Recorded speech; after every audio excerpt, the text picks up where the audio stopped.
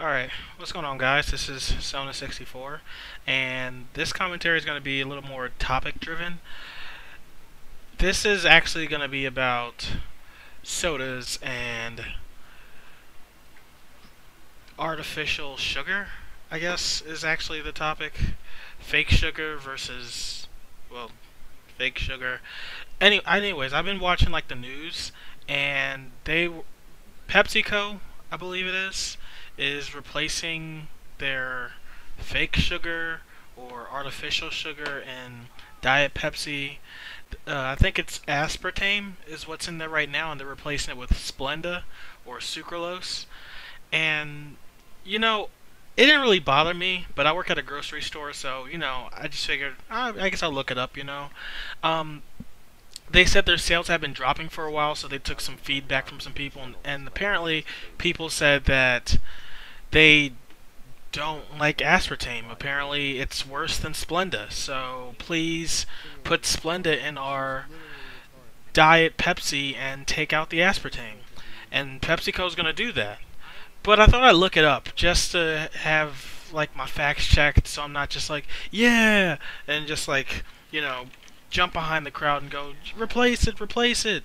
And the thing is, I did look it up, and while sucralose or Splenda is a little bit better. I don't know if a little bit better is the proper term. I don't know about a little bit better. I think it's here and there. Like there are things wrong with Splenda. Like I looked it up and they said that they to make Splenda or sucralose or whatever they're gonna put into Diet Pepsi, they need to split sucralose or I'm sorry, they need to split regular sugar and replace it with chlorine.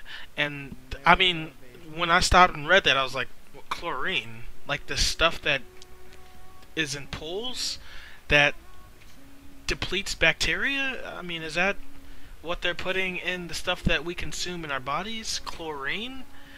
And you're not really supposed to drink soda a lot or diet soda, so obviously within a long period of time, if you drink a lot of it, the chlorine builds up in your system and causes problems. And it just stopped. I stopped after that. I stopped reading because the way I see it is, people are always going to complain. People are always going to say, "Oh, this is healthier than this. You should change this and make this healthier so I can consume it because I feel like it will be better for me and my children and the future of the world and humans." But we lasted for like so long, and we're multiplying incredibly fast. There's more people on Earth now than there were like 1,000 years ago. I'm pretty sure. I mean, I don't know what the percentage is, but we have a lot more people. I think it had mostly to do with like the 1930s and 1940s during like the baby boom when people were just having sex a lot and just reproducing at a really high rate, and also condoms probably didn't exist back in the day, so that's probably what happened. It was a depression, people were sad, and a great way to make people happy is to fuck. Anyways, I've stopped and thought about it, and at the end of the day, we're all gonna die. I mean, if we're not dying from soda or Diet Pepsi that has Splenda in it, we're gonna die in a car crash, or we're gonna get shot, or we're gonna die of old age, or we're gonna die at 85, or a heart attack, or we're gonna die when we're 5. We all eventually die. I mean, I guess if you're 5, you probably don't understand what I'm saying that well. So, all this is probably going over your head. All you want is the next Hot Wheels toy or Barbie. Actually, that's what kids back in my day wanted. I'm not sure what kids at 5 now want. I'm sure it's matured to something different, but the point is, all this talk of change this, change that, make us healthier, I could go in my job and find 1 to 2 things on every single item that you can consume that's bad for you. And that most people would say, hey, that's unhealthy, and this is more healthier than this, and this is more healthier than this. But at the end of the day, it's like, we're all gonna die some way. Some way, somehow, we're all just gonna perish and burn and die. Well, we might not burn. I think bad people burn, if you believe in the Bible. I'm not really sure about how all that stuff works, but if you're bad, you burn if you believe in the Bible. And if you don't believe in the Bible, um, I think you just die. I like the idea of just dying. I don't want to burn after I die. So I don't believe in that stuff, because that way I don't burn. But I don't want to die worried about how I'm going to die, because I know I'm going to die.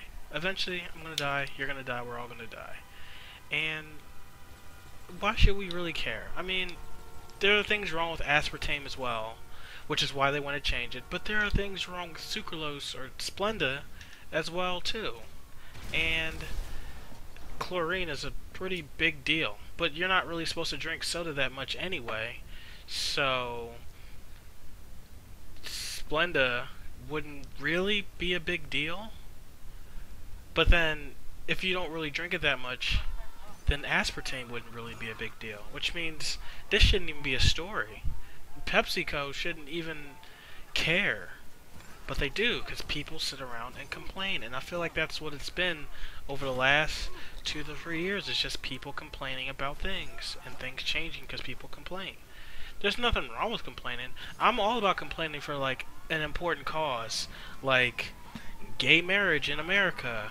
Or $15 an hour minimum wage, which people are actually still complaining about, and we might actually get there, but one step at a time, guys, come on. Anyway, I'm all behind people complaining about things that actually make a difference in our everyday lives, but something as little as, like, diet soda, I mean, I don't even know too many people who actually drink diet soda. I mean, if you're going to drink something healthy, you're going to do, like, sparkling water. Sparkling water is actually pretty healthy, and it tastes good, and it tastes like soda, but it's not soda, it's water. Carbonated water. I'm sure you can also find some bad things with carbonated water too. There are some not so good things that are in carbonated water, but people are going to argue it's healthier. I'm going to argue it's healthier, but like I said, who cares? You know? Who cares? Well, besides people that care, obviously. Those people care. But it's ridiculous. It's like, come on. Let's just get over this. Let's just live. Let's focus more on things that are more important. Because this whole, oh, they complained about aspartame, so we need to change it, you know? I mean, I think, obviously it's all for, like, more sales.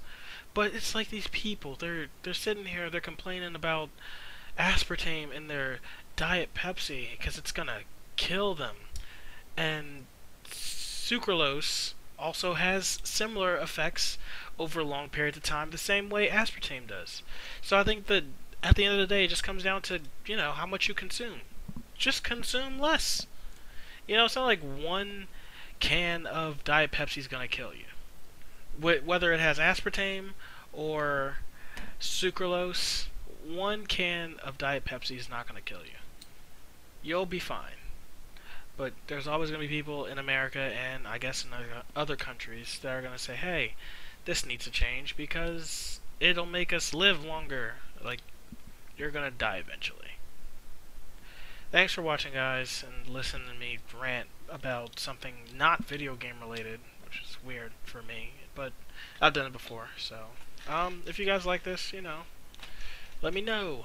I will talk to you guys later. Bye.